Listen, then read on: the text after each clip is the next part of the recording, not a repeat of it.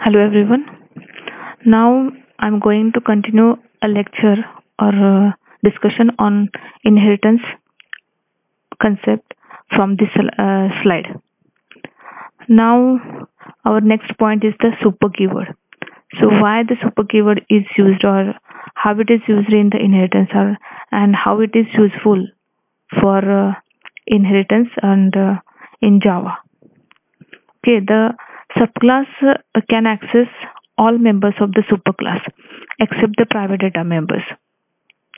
So when this superclass is created, which wants to keep its implementation details to itself only. That is, suppose the superclass keeps its data members as a private. So in such cases, the subclass cannot access these members directly because the encapsulation feature. Okay, so Java provides solution to this problem. So whenever a subclass needs to refer to its immediate superclass, so we can do this by using the keyword super. So at such situation, we can use the super keyword. The super keyword is used to invoke the superclass constructor from subclass constructor, and it is used if superclass has a parameterized constructor. It can be used only from the subclass constructor, and it has to be the first instruction or first statement in the subclass constructor. So by using the super keyword, we can access the private data members of the superclass. Then this super keyword has the two general forms. The first form is it calls the superclass constructor, and the second form is used to access a member of the superclass that has been hidden by a member of the subclass.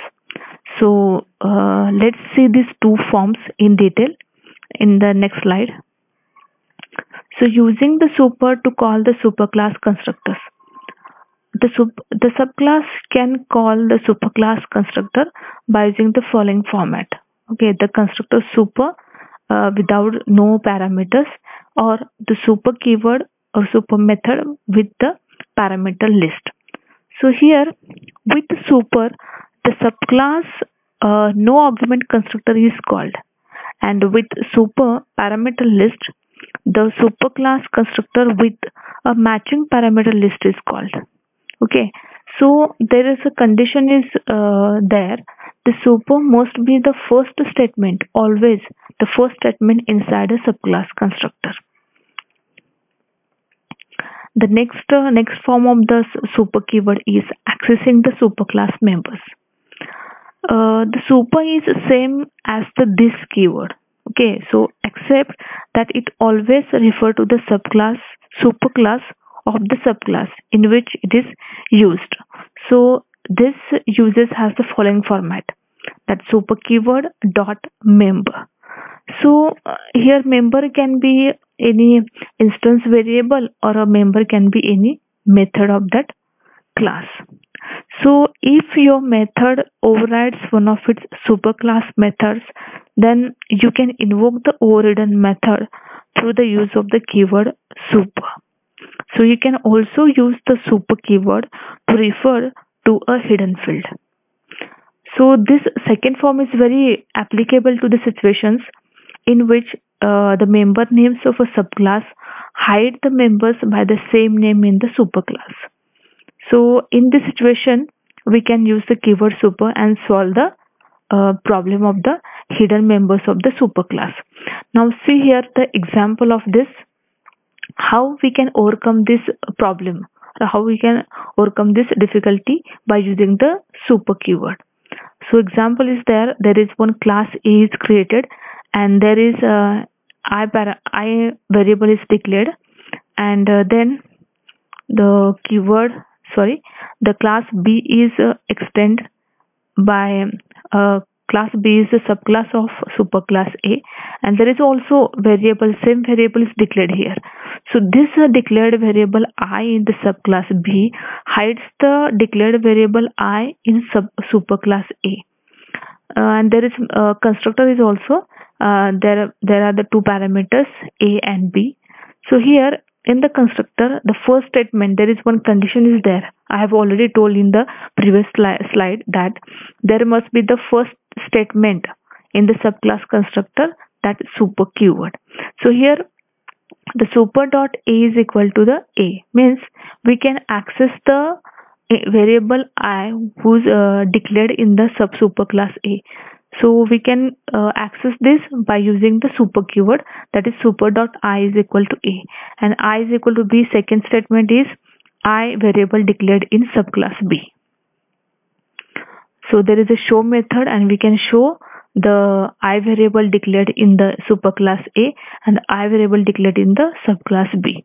So there is a main method, and in that main method the object of the subclass B is created and the parameters are passed 1 and 2, and the output will be our superclass 1 and subclass 2. Understood?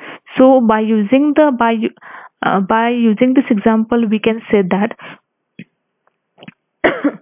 we can access the variable whose are hidden by using the keyword super. Next, the subclass constructor. A subclass constructor is used to construct the instance variables of the subclass and the superclass also. So by using the constructor of the subclass, we can construct the both instance variables of subclass and the superclass. So this subclass constructor uses the keyword super for invoking the constructor of the superclass. So I've already told that first statement of the subclass constructor is the super. So this super keyword has the following criteria. First, super is used only within a subclass constructor. Okay. Then the next, the call to super should appear as the first statement in the subclass constructor.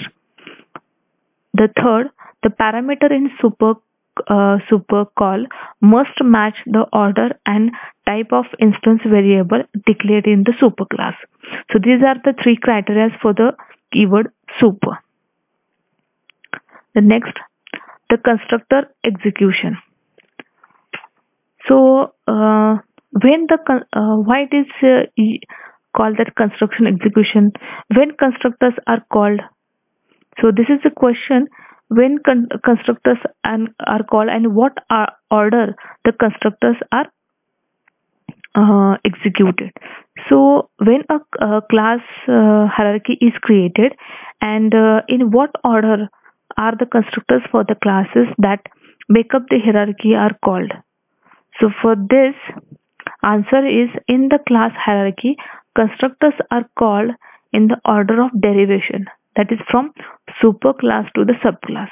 Okay, so there is an order, that is first superclass constructor is executed and then subclass constructor is executed. So constructors are called in the order of the derivation from superclass to the subclass, and super must be the first statement executed in a subclass constructor. This order is the same whether or not super keyword is used. So there is a order of superclass to the subclass. If a super keyword is not used, then the default or parameterless constructor of each superclass will be executed. These are all about the constructor execution. Then the method overriding. What is meant by the method overriding? In a class hierarchy, when a method in a subclass has the same name and type signature as a method in a superclass, then the method in the subclass is set to override the method in the superclass. When an overridden method is called, then it will always refer to the method defined by the subclass, and the method defined by the superclass will be hidden. Though to access the hidden method of the superclass, the super keyword is used. So here the hidden method of the superclass can be accessed by using the keyword super.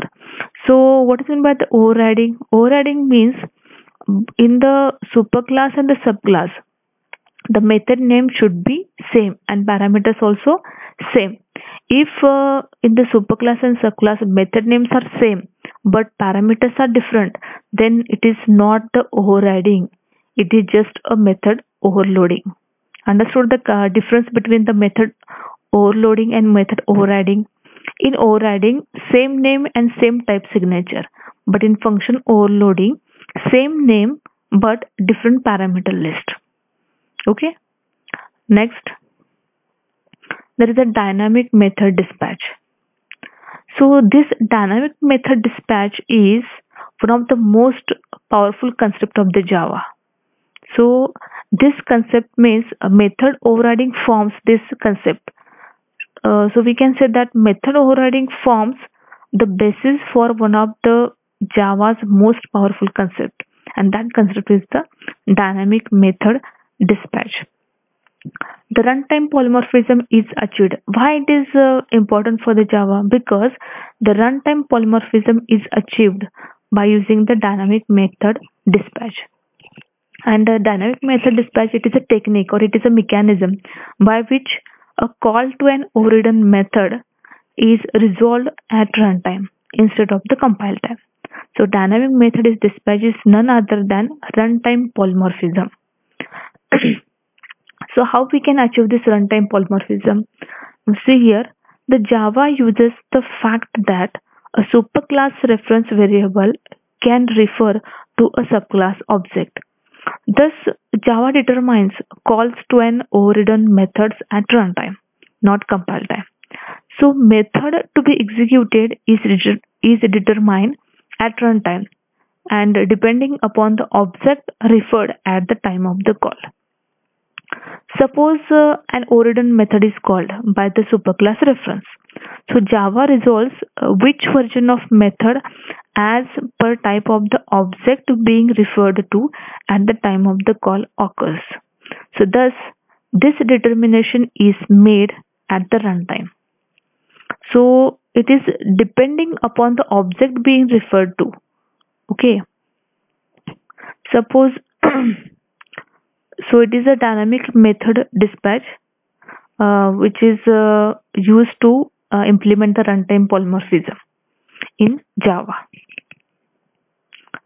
Next, the class object. So the class object is one of the special class in Java. That class is the object and it is defined by the Java. All other classes are the subclasses of this class object. That is, in other words, we can say that object is a superclass of all other classes.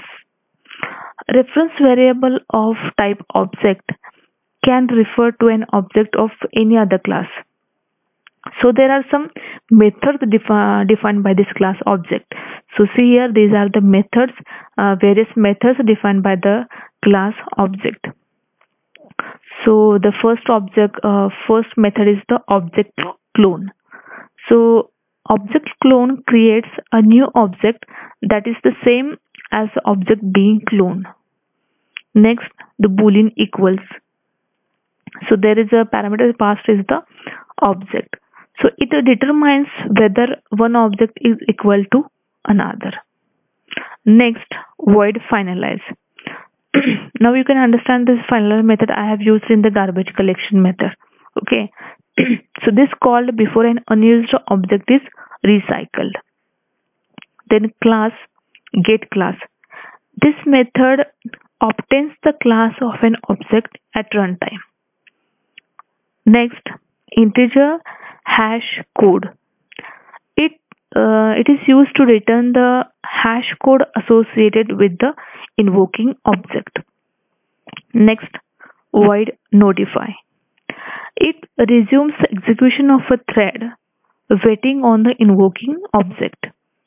Then void notify all. It resumes the execution of all threads waiting on the invoking object. Next, string to string. Returns a string that describes the object. Then wait. It waits on another thread of execution. So now see here, the methods get class, notify all, and the wait are declared as final. So you can override the others. So there are the two methods. See here, equals to string.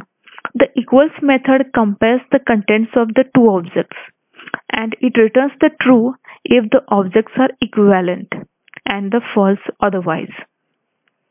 The toString method returns a string that contains a description of the object on which it is called. Also, this method is automatically called when an object is output using println statement, println method. So many classes override this method. So doing so allows them to tell a description specifically for the types of objects that they create. So these are all about the methods which are defined by the class object. Okay, thank you.